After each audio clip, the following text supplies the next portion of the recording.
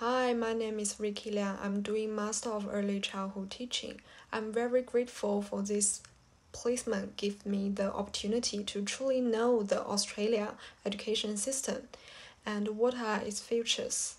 I come from a very traditional Chinese education system, which is strict and includes a teacher-centered teaching strategy. Examination also are the only criteria for assess students' learning outcome. However, in Australia system, educators pay more attention to students' own thinking and exploration process. In the first few days of my placement, I found it difficult to get students really involved in my teaching activities. Therefore, my personal teaching goal during these 35 days is to help children become independent and confident learners through inquiry learning approach. In this video, I'm going to explain how I help students improve their learning by understanding and using this approach, and how do I address 3 graduate teacher standards through inquiry-based learning approach. First of all, I will introduce the teacher standard 1.1, know student and how they learn. Park and Thomas point out that inquiry learning is a student-centered teaching and learning strategy that emphasizes the voice of the student and how to build a solid knowledge system based on students' previous knowledge. Educators need to understand physical, social, and intellectual development and characteristics of students. There are 19 students in our class, 3 from Aboriginal background, 7 from non-English speaking background, 1 with ASD and another one with selective mutism.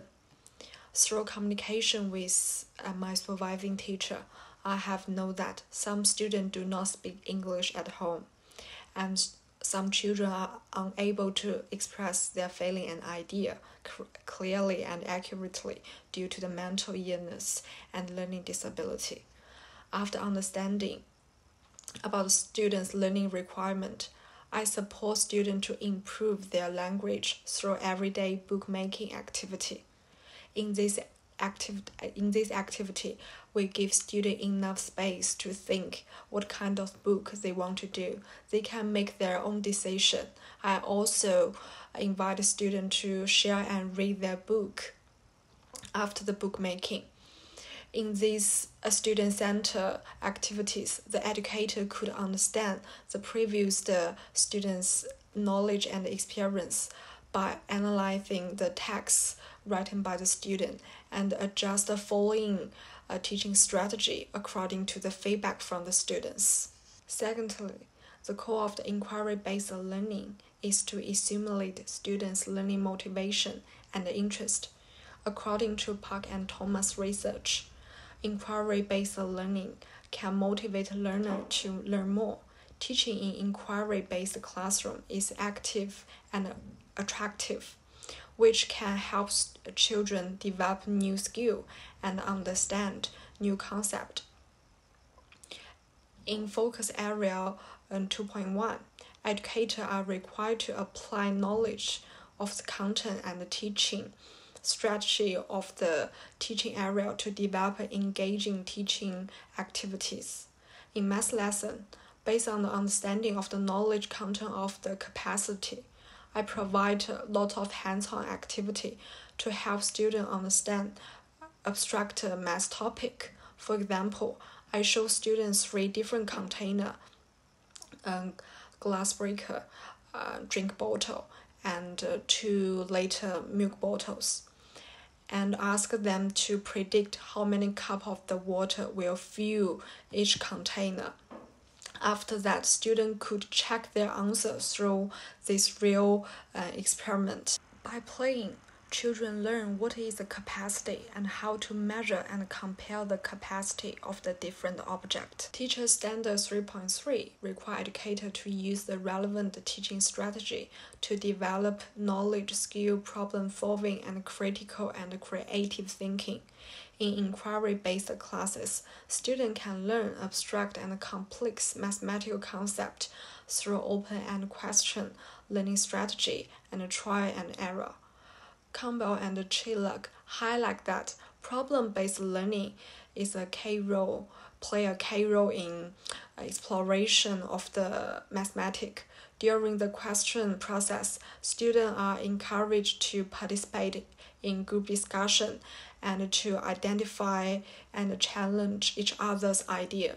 When I was preparing a fraction lesson plan, the question I prepared to ask a student was, if you want to share an apple with your friend, how can you divide it in 2 equal parts?